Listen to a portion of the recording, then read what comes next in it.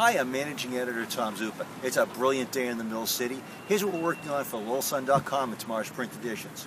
We're following up on last night's breaking news out of Billerica, the closing of the Chipotle restaurant. Crews are there this morning cleaning and sanitizing.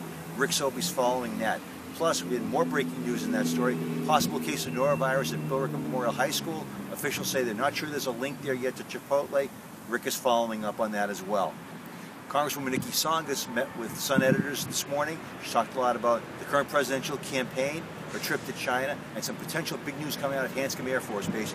Grant Rourke will have that. Plus, it's beautiful out. Melissa Hansen's on the road talking to people about what they're doing with their days. She's also talking to business owners about the warm weather and what it's meant for their business.